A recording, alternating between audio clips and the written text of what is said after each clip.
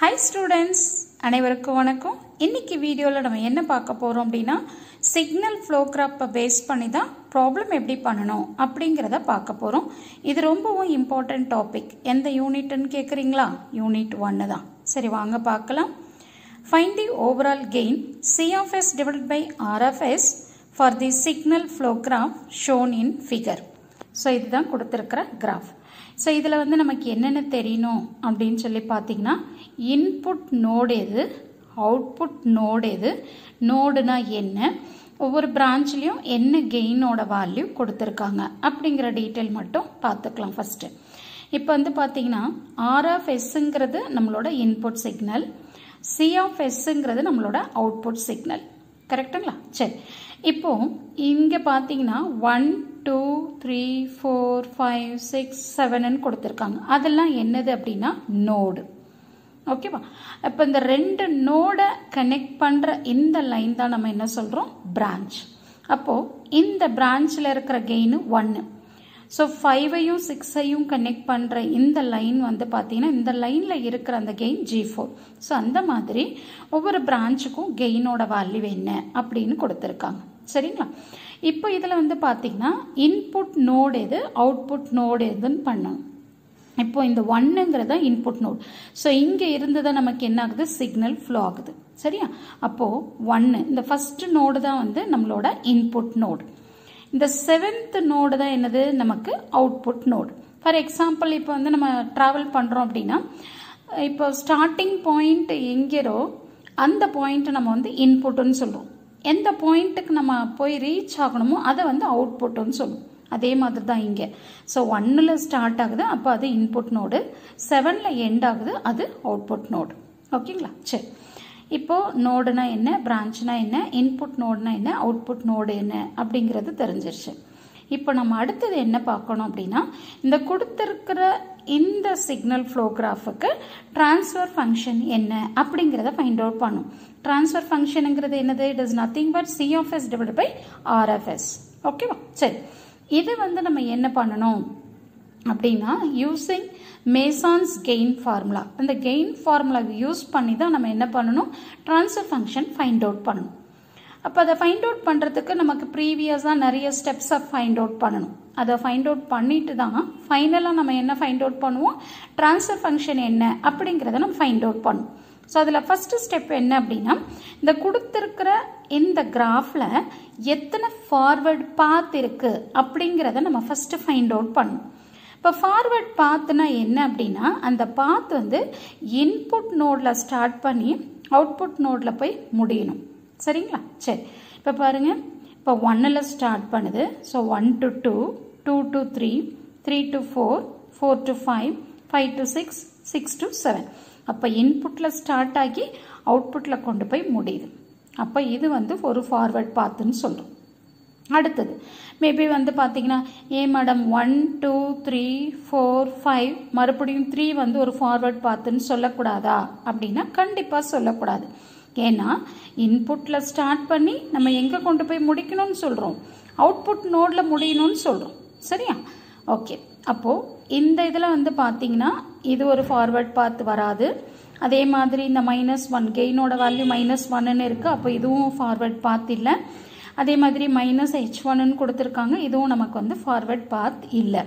அப்போ இந்த கொடுத்துருக்கிற இந்த கிராஃபில் டோட்டல் நம்பர் ஆஃப் ஃபார்வர்ட் பாத் நமக்கு எத்தனை இருக்குது? 1 தான் இருக்குது. சப்போ K is equal to 1. சரியா? இந்த டயக்ராமை நீங்கள் கண்டிப்பாக போடணும். ஸோ ஒரே ஒரு ஃபார்வர்ட் பாத் இருக்குது அப்படின்னா அந்த பாத்தை நீங்கள் மென்ஷன் பண்ணணும், அதோட கெயினும் நீங்கள் மார்க் பண்ணிக்கணும். சரிங்களா? இப்போ K is equal to 1. அப்போது இந்த ஃபார்வர்ட் பாத்தில் இருக்கிற கெயின் என்ன அப்படிங்கிறத நம்ம ஃபைண்ட் அவுட் பண்ணணும். இந்த கெயின் ஆஃப் ஃபார்வர்ட் பாத் இதில் ஒரே ஒரு பாத் இருக்கிறதுனால நம்ம P1ன்னு எடுத்திருக்கோம். ஓகேங்க, இதுவே வந்து 2 இருக்குது 3 இருக்குது அப்படின்னு சொன்னால் P1 P2 P3 அப்படின்னு நம்ம நேம் பண்ணிக்கணும். பட் இங்கே ஒரே ஒரு பாத் இருக்கிறதுனால இங்கே நம்ம என்ன எடுத்திருக்கோம்? P1ன்னு எடுத்திருக்கோம். ஓகேங்களா? இப்போ இந்த P1 வந்து நம்ம எப்படி எழுதணும் அப்படின்னா இந்த ஃபார்வர்ட் பாத்தில் இருக்க இந்த கெயின் எல்லாத்தையும் நம்ம மல்டிப்ளை பண்ணணும். அவ்வளோதான். 1 into G1 G1 G1 G2 G3 G4 into 1 அதே வேல்யூ தான். சரியா? ஸோ அதனால் P1ஓட வேல்யூ நம்ம என்ன எழுதியிருக்கோம், G1, G2, G3, G4ன்னு எழுதிட்டோம். ஸோ அப்போது ஒரு ஸ்டெப்பை நம்ம கம்ப்ளீட் பண்ணியிருக்கோம். சரிங்களா? ஃபஸ்ட்டு ஸ்டெப்பு நீங்கள் கொடுத்துருக்கிற கிராஃபில் இருந்து ஃபார்வர்ட் பாத் எத்தனை அப்படிங்கிறத ஃபைண்ட் அவுட் பண்ணிவிட்டு அதோட கெயினோட வேல்யூ என்ன அப்படிங்கிறத நீங்கள் ஃபைண்ட் அவுட் பண்ணணும். சரிங்களா?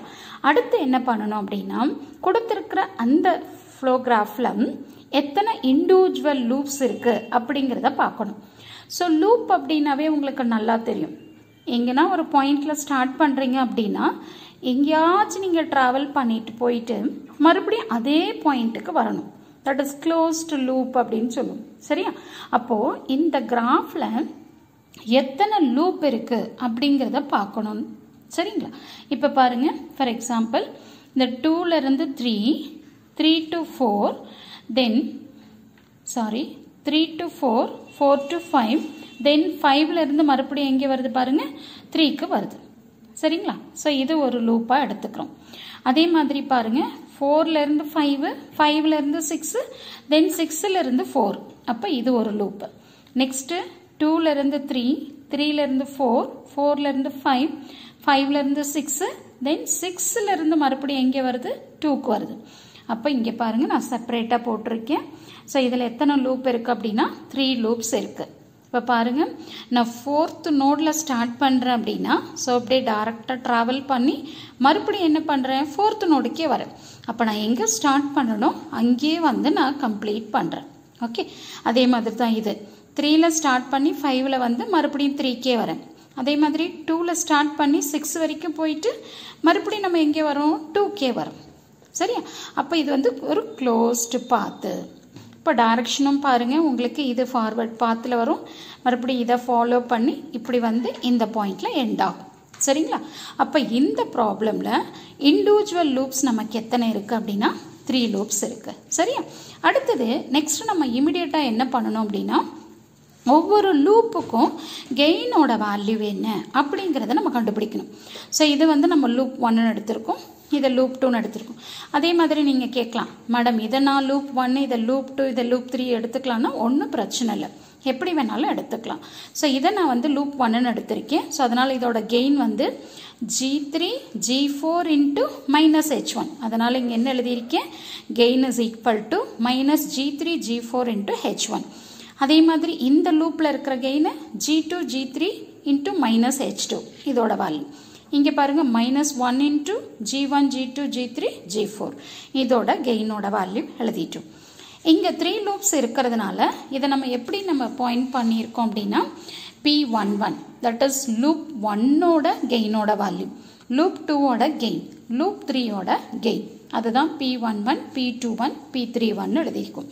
தட் இஸ் இந்த லூப்பில் எழுதணும் இல்லைம்மா கெயினோட வேல்யூ, அதை தான் நம்ம எப்படி நேம் பண்ணியிருக்கோம், P11 P21 P31 நம்ம நேம் பண்ணியிருக்கோம். சரிங்களா? அடுத்து இதுக்கப்புறமா நம்ம என்ன பண்ணணும் அப்படின்னு சொல்லி பார்த்தீங்க அப்படின்னா, இந்த கிராஃபில் நமக்கு ஏதா 2 லூப் வந்து டச் பண்ணாத லூப்பாக இருக்கா அப்படிங்கிறத நம்ம பார்க்கணும். சரியா? இப்போ வந்து பார்த்தீங்கன்னா இது ஒரு லூப்பு, இது ஒரு லூப்பு, இது ஒரு லூப்பு. இங்கே பார்த்தீங்கன்னா எல்லா லூப்புமே நமக்கு வந்து இந்த ஃபார்வர்ட் பாத்தோட டச் ஆகிருக்கும். எந்த லூப்புமே வந்து இந்த ஃபார்வர்ட் பாத்தில் டச் ஆகாமல் நமக்கு இல்லை. இதே மாதிரி 2 லூப்ஸ் எடுத்துக்கிட்டாலும் சரி, 3 லூப்ஸ் எடுத்துக்கிட்டாலும் சரி, நமக்கு எதுவுமே வந்து டச் ஆகாமல் எதுவுமே இல்லை, எல்லாமே டச் ஆகுது.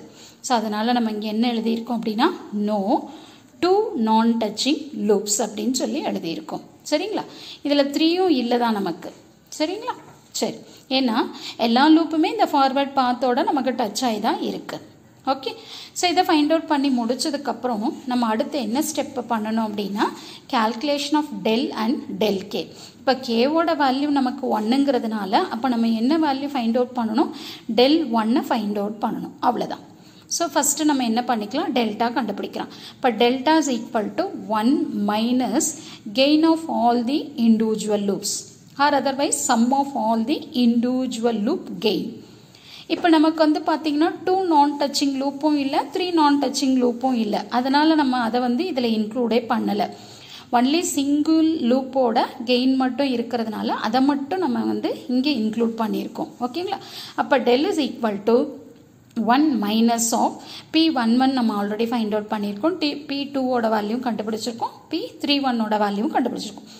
இந்த வேல்யூஸ் எல்லாம் கொண்டு வந்து இந்த பிளேஸில் நம்ம சப்ஸ்டியூட் பண்ணி சிம்பிளிஃபை பண்ணோம் அப்படின்னா del is equal to 1 plus G3 G4 into H1 plus G2 G3 into H2 plus G1 G2 G3 G4 வந்துருச்சு.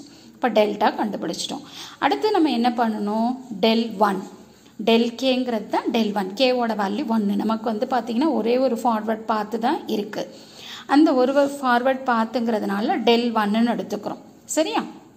அப்போது இந்த del 1ல் வந்து அந்த ஃபார்வர்ட் பாத்தில் நமக்கு என்ன ஆகுது? எல்லாமே வந்து பார்த்திங்கன்னா டச் ஆகிட்டு தான் இருக்குது. எந்த ஒரு பார்ட்டும் டச் ஆகாமல் இல்லை. சரியா?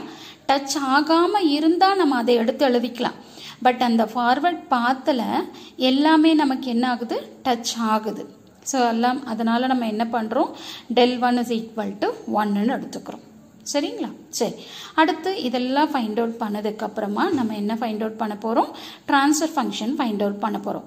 ஸோ அப்போ ட்ரான்ஸ்ஃபர் ஃபங்க்ஷனை நம்ம எப்படி ரெப்ரசென்ட் பண்ணுறோம்? T. So T is equal to C of S divided by R of S is equal to, இது வந்து general formula, 1 divided by del into summation of K pk into del K.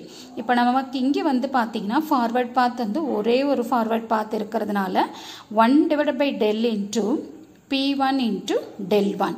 So P1 நம்ம already find out பண்ணியிருக்கோம். del 1ம் find out பண்ணிட்டோம். டெல்டாவும் find out பண்ணிட்டோம்.